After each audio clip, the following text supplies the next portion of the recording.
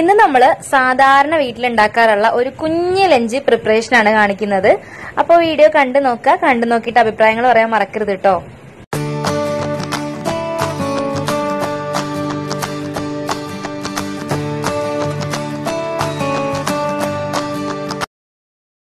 ഇന്ന് നമുക്ക് കിട്ടിയേക്കുന്ന മീൻ ഇതൊക്കെയാണ് കേട്ടോ. ചെറിയ ചെമ്മീനും കിട്ടിയിട്ടുണ്ട്, പിന്നെ അതാ കുറച്ച് കണ്ടകടച്ചാണി ഐറ്റംസ് എല്ലാം കൂടെ ഉള്ള കുറച്ച് മീനും കിട്ടിയിട്ടുണ്ട്. ആ കൂട്ടത്തില് എല്ലാത്തരം മീനുകളും ഉണ്ട് കേട്ടോ. മണങ്ങുണ്ട്, കുട്ടനുണ്ട്, പിന്നെ കൊഴുവയുണ്ട്, അതുപോലെ പാരയുടെ കുഞ്ഞുങ്ങളുണ്ട്, വറ്റയുടെ കുഞ്ഞുങ്ങളുണ്ട്, ചാളയുണ്ട്. അങ്ങനെ എല്ലാത്തരം മീനുകളും കൂടെ ചേർന്നിട്ടുള്ള പൊടിമീനാണ് കിട്ടിയിട്ടുള്ളത്. അപ്പോൾ നമുക്കിത് വേഗം ഒന്ന് റെഡിയാക്കി എടുക്കാം. അപ്പം ഉമ്മി മീനൊക്കെ വെട്ടി എടുക്കുന്നുണ്ട്. ആ സമയത്ത് നമുക്ക് വേഗം പോയിട്ട് കറികൾക്ക് വേണ്ടിയിട്ടുള്ള കാര്യങ്ങളൊക്കെ ചെയ്യാം. ഏറ്റവും ടേസ്റ്റുള്ള മീൻ ഇതൊക്കെയാണ്.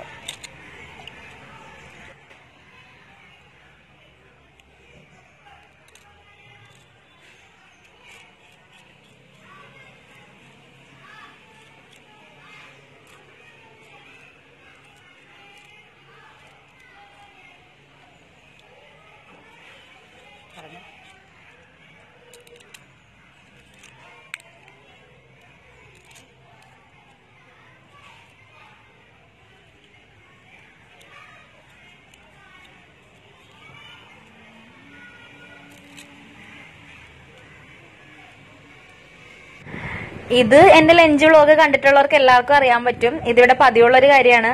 ഉച്ചയാകുമ്പോഴത്തേക്കിനും എന്തെങ്കിലും ഒരു ഡ്രിങ്ക് ഉണ്ടാക്കാറുണ്ട്. അപ്പൊ ഇന്ന് ഇതാ ഷമാമാണുള്ളത്. അപ്പൊ അത് ജ്യൂസ് അടിക്കാന്ന് വിചാരിച്ചു. അപ്പോ സാധാരണയായിട്ട് പാലുകൊണ്ട് അടിക്കാറില്ല. സാധാരണയായിട്ട് നാരങ്ങ വെള്ളമോ അല്ലെങ്കിൽ എന്തെങ്കിലും ഓറഞ്ച് ജ്യൂസ് അടിക്കോ അങ്ങനെ എന്തെങ്കിലുമൊക്കെ ആയിരിക്കും ചെയ്യുന്നത്. അപ്പൊ ഇന്നിതാ ഇപ്പൊ ഷമാമ ഇങ്ങനെ പഴുത്തിരിക്കുന്ന കൊണ്ടിട്ട് ഇനി ഇത് ഇരുന്ന് കഴിഞ്ഞാൽ കേടായിപ്പോ. അപ്പൊ ഇന്ന് ഷമാമ ജ്യൂസ് അടിക്കാന്ന് വിചാരിച്ചു.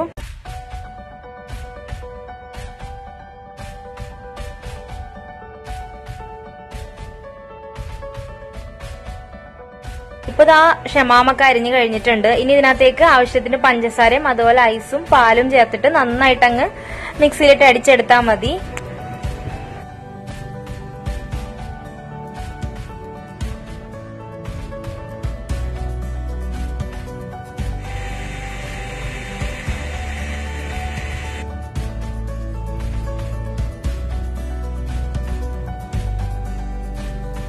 അങ്ങനെ ആ ജ്യൂസൊക്കെ അടിച്ച് കൊടുത്തു കഴിഞ്ഞതിന് ശേഷം ഇനിയിപ്പോ മീൻകറി വെക്കാൻ പോവാണ് കേട്ടോ. അപ്പൊ പൊടിമീനെല്ലാം ഒന്ന് വെട്ടി കഴുകി വൃത്തിയാക്കി തന്നിട്ടുണ്ട്.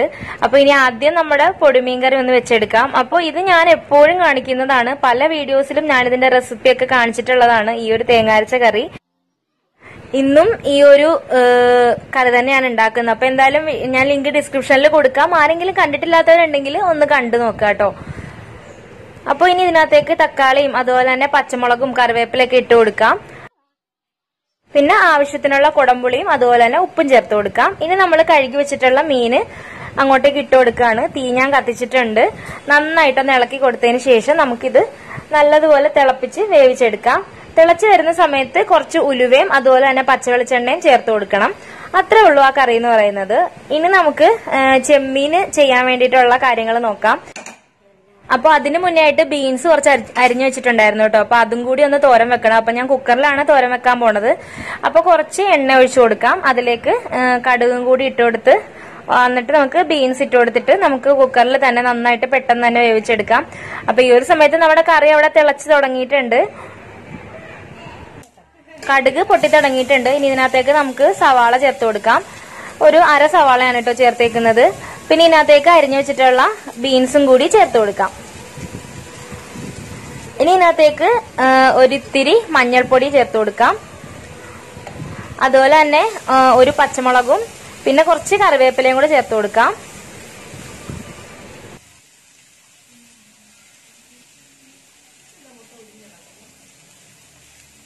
ഇനി ഇതൊന്ന് നന്നായിട്ട് ഇളക്കിയിട്ട് ആവശ്യത്തിനുള്ള ഉപ്പും കൂടി ചേർത്ത് കൊടുത്തിട്ട് നമുക്ക് വേവിച്ചെടുക്കാം. അപ്പോ ഈ ഒരു സമയത്ത് നമുക്ക് വേണമെങ്കിൽ മാത്രം ഒരു ഇത്തിരി വെള്ളം തളിച്ചു കൊടുക്കാം കേട്ടോ. വെള്ളം നിർബന്ധമൊന്നുമില്ല, കാരണം ബീൻസിൽ നിന്ന് വെള്ളമൊക്കെ ഇറങ്ങിക്കോളും. നിർബന്ധമൊന്നുമില്ല, വേണമെങ്കിൽ മാത്രം കുറച്ച് വെള്ളം തളിച്ചു കൊടുക്കാം. അപ്പോ ഇനി ഇതിപ്പോ ഞാനൊന്ന് മൂടി വെക്കുകയാണ് കുറച്ച് നേരത്തേക്ക്.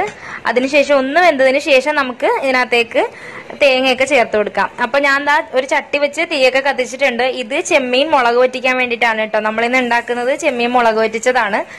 അപ്പോൾ നമ്മൾ ഇതിനകത്തേക്ക് എണ്ണ ഒഴിച്ചു കൊടുത്തിട്ട് അതിനകത്തേക്ക് കുറച്ച് ചെറിയുള്ളിയും അതുപോലെ തന്നെ സവാളയും പച്ചമുളകും ഇഞ്ചിയും വെളുത്തുള്ളിയാണ് ചേർത്ത് കൊടുത്തത്. പിന്നെ കറിവേപ്പിലയും ചേർത്ത് കൊടുക്കുന്നുണ്ട്. ഇനി ഇതൊന്ന് നന്നായിട്ടൊന്ന് വഴറ്റിയെടുക്കാം.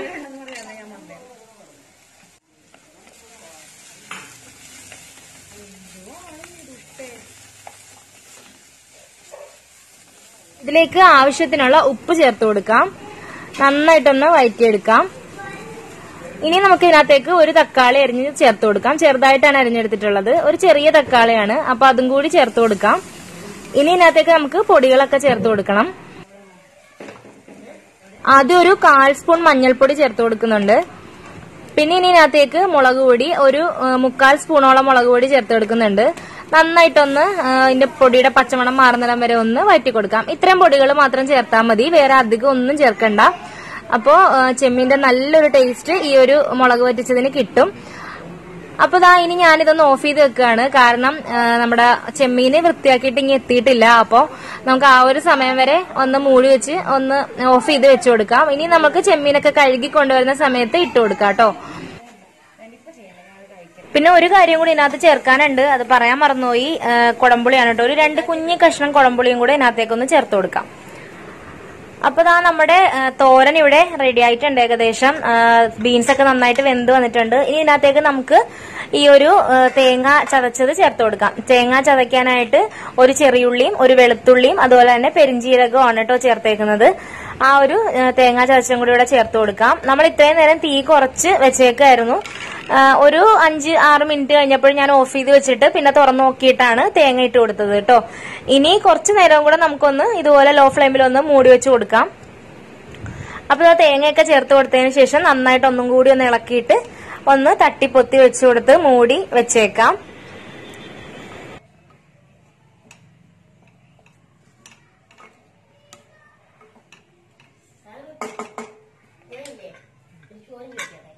മാങ്ങ വീണിട്ടുണ്ടായിരുന്നു. അപ്പൊ അതുകൊണ്ട് ഇനി ഒരു ചമ്മന്തി ഇറക്കാന്ന് വിചാരിച്ചിട്ടാണ്, പച്ചമാങ്ങ ചമ്മന്തി. അപ്പോ അതിനു വേണ്ടിട്ട് ഈ മാങ്ങയൊന്ന് ചെത്തിയെടുക്കാം.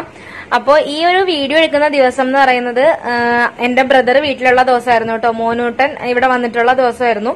അപ്പൊ അവന് ഇത് തന്നെ പണിയാണ്, മാങ്ങ പിറക്കുക തിന്നുക പിറക്കുക തിന്നുക, ഇത് തന്നെ പരിപാടിയായിട്ട് നടക്കുകയാണ്. അപ്പോ അവനിപ്പോ എടുത്തോണ്ട് വന്നതിൽ നിന്ന് ഞാൻ പിടിച്ചു വാങ്ങിച്ചതാണ് ഒരെണ്ണം ഇത്തിരി ചമ്മന്തി ഇറക്കാന്ന് പറഞ്ഞിട്ട്. ഇതൊരു ചനച്ച മാങ്ങയാണ്. ഈ ഒരു സംഭവം കണ്ടില്ലേ, ഇങ്ങനത്തെ മാങ്ങയ്ക്ക് നല്ല ടേസ്റ്റ് ആയിരിക്കും. വെറുതെ ഉപ്പും കൂട്ടി കഴിക്കാനൊക്കെ നല്ല ടേസ്റ്റ് ആണ്.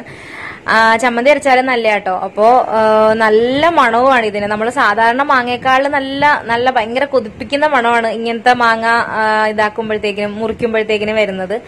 അപ്പൊ എന്തായാലും നമ്മുടെ ചെമ്മീനും വൃത്തിയാക്കിക്കൊണ്ട് വന്നിട്ടുണ്ട് കേട്ടോ. അപ്പൊ ഇനി നമുക്ക് ഈ ഒരു നമ്മൾ ചെയ്തു വെച്ചിട്ടുള്ള ആ ഒരു കൂട്ടിലേക്ക് ചെമ്മീനും കൂടി ഇട്ട് കൊടുത്തിട്ട് ഒരു ഇത്തിരി നേരം ഒന്ന് വേവിച്ചെടുക്കാം.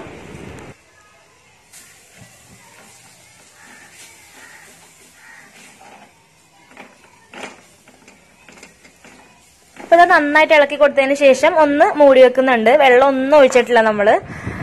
അപ്പൊ ഇനി ചമ്മന്തി ഇറക്കാൻ പോവാണ്.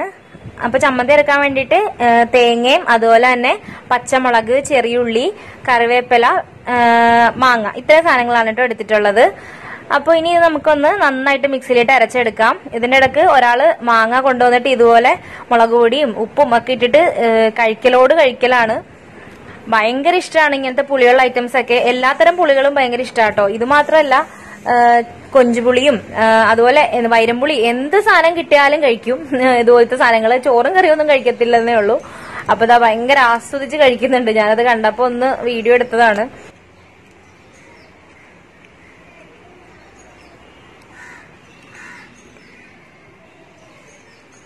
അങ്ങനെ നമ്മുടെ ചമ്മന്തി ഇവിടെ റെഡി ആയിട്ടുണ്ട്.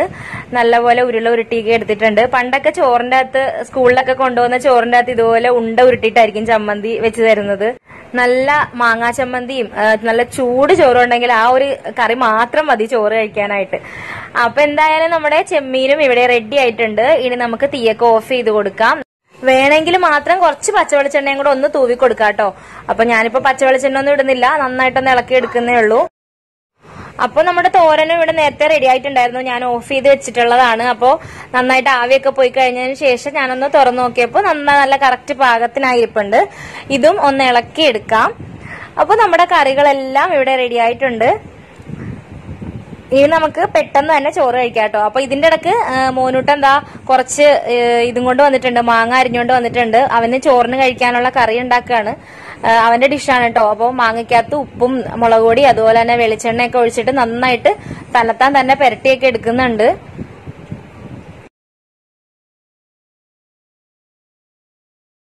ഇനി ഇതെല്ലാം കൂടെ നന്നായിട്ടൊന്ന് ഇളക്കി എല്ലാം എടുത്തതിന് ശേഷം കുറച്ചു നേരം വെച്ചിട്ട് ചോറ് കഴിക്കുന്ന സമയം ആവുമ്പോഴത്തേക്കിനും കഴിക്കാൻ വേണ്ടിയിട്ടാണ് കേട്ടോ.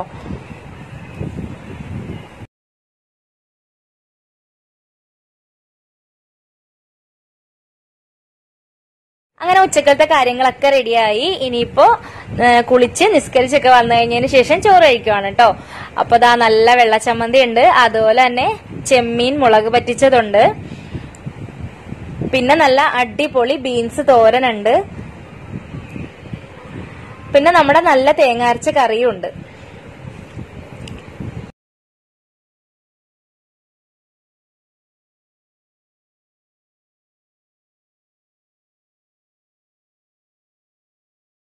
അപ്പൊ ഇത്രയൊക്കെയാണ് ഇന്നത്തെ കുഞ്ഞു ലഞ്ച് പ്രിപ്പറേഷൻ.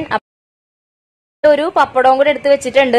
എപ്പോഴും പറയണ പോലെ എന്റെ വീഡിയോ നിങ്ങൾക്ക് ബോറടിക്കോ അല്ലെങ്കിൽ എന്തെങ്കിലും പോരായ്മ ഉണ്ടെങ്കിലോ ഉറപ്പായിട്ട് നിങ്ങളൊന്ന് കമന്റ് ചെയ്തേക്കണം. വീഡിയോ ഇഷ്ടപ്പെടുന്നുണ്ടെങ്കിൽ നിങ്ങൾ ഒരു ലൈക്ക് ചെയ്തേക്കണം. അപ്പോൾ അടുത്ത വീഡിയോ ആയിട്ട് പെട്ടെന്ന് തന്നെ കാണാം. വീഡിയോ എല്ലാവർക്കും ഇഷ്ടപ്പെട്ട് കാണുമെന്ന് പ്രതീക്ഷിക്കുന്നു. താങ്ക്